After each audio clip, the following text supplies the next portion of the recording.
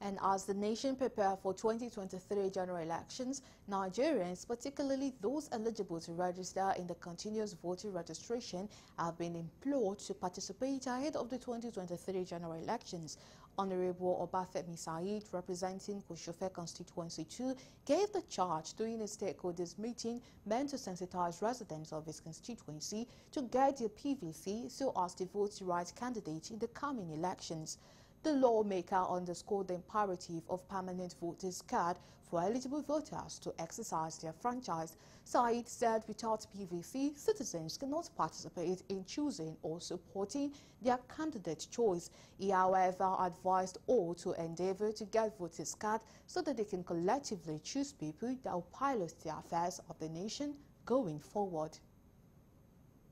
We are here to sensitize our people, to show them, tell them the imperatives of why they need to have their PVC, because we have huge benefits coming from the All Progressive Congress to the people of Nigeria. And there's only way we can naturalize and make this a reality is for us to go out en masse and get our PVC. We want to employ the market women, the artisans, the traditional rulers, even religious leaders, to please sensitize them and see what Ashwaji Bola Ahmed Tinubu have been able to do and what the successive governors that have succeeded him have been able to do, so that we can bring this to the national level and make Nigeria a more developed and secure